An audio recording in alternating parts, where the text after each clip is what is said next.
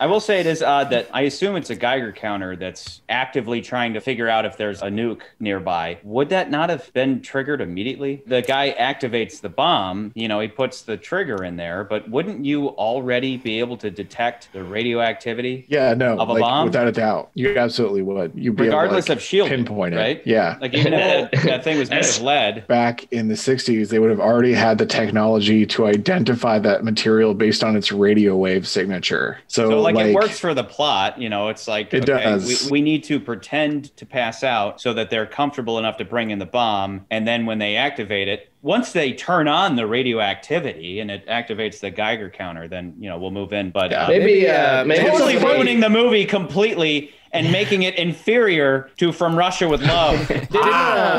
Up, Charlie. I think it's a fun plot, honestly. I want to acknowledge your point about why, like, if I was going to give From Russia with Love, if I was going to rate it higher, the reason why I would do that is because the relationship between Bond and Goldfinger doesn't feel as good as it does between Bond and Grant in terms of like the classiness. Bond doesn't get Bond. He's like, that guy's a fucking clown. He's a smart clown. He's a dangerous clown, but he's a fucking clown ass, douchey, rich boy, dumbass dude. Like Bond does not respect Goldfinger in the same way. There's a mutual respect with Red. Yeah. Correct. They understand each other. Correct. Nans is 100%. Yeah, Nans nailed it. I don't think Bond has that for Goldfinger. But he does at one point. And I will say that's the key moment for the film Goldfinger is that moment where Bond goes, man, I thought you were a but now I see you're a fucking genius. You're not going in there to steal the gold. Right. You're going in there to destroy the gold. Now, at the most, you're going to have 2 hours before the Army, Navy, Air Force, Marines move in and make you put it back.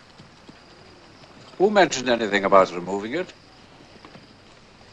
I apologize, Goldfinger. You know, last couple episodes I've talked about Richard Baybaum, and you know, some people would say like, I don't really care who wrote the film, but I want to give Richard Baybaum credit because in the book version, Goldfinger steals the gold. But in the movie, Baybaum's like, you could never do that. It would take weeks to do because there's that much gold. He fixed a plot hole in the movie and he decided instead of him stealing it, how about he just destroys it? That is brilliant. And it really is. Yeah. That is the key moment to the film because the whole moment with the gangsters in the scene where he's telling them about the heist, that's a comedic scene. I laughed my ass off the whole time. Every line of dialogue is, why is that coming out of the ground?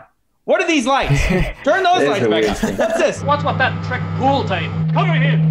Hey, cover those doors. Turn those lights back on. What are you trying to pull, Goldfinger? I don't like being cooped up like this. What's that map doing there? Hey, what's going on here? Hey, what is it? Hey, on the floor, right there. What is this? A merry-go-round? Hey, they closed up the fire. Hey, what's this back? I don't like this. Hey, what's going on here? Come over here. Turn those lights back on. Turn those lights back on.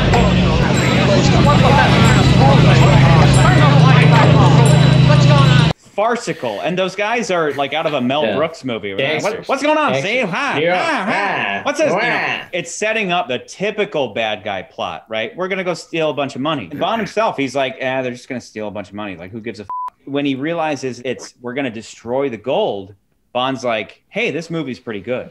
Like, Bond himself confirms that. And I just want to submit one question, because this has always kind of confused me. Bond's like, that would make the gold radioactive. But we're talking about detonating a nuke. Would detonating a nuke destroy all of that gold?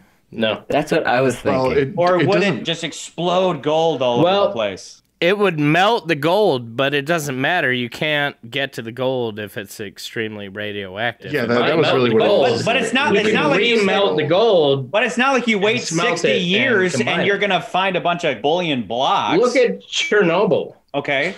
No, was there gold in Chernobyl? No, but the radioactive. There was no explosion with Chernobyl. Was there gold in Chernobyl? No. Yeah, correct me if I was wrong. Was there an explosion? Maybe there was. There absolutely was. I thought it was like a leak. Chernobyl. I thought it was a leak. It will be radioactive for 2,000 years. Regardless if it's radioactive or not, I believe, you could correct me, if anybody is a nuclear physicist and knows anything about nuclear weapons, chime in. But I believe a nuclear weapon, if you have not seen photos of people basically like on walls as far as their outline goes, it fucking vaporizes you. A atomic bomb is that powerful. That's what I'm saying. The gold itself would be vaporized. The gold would not exist. Well, if you explode it in Fort Knox, the entire gold supply of the United States will be radioactive for 57 years. 58 to be exact. I apologize, Goldfinger. It's an inspired deal.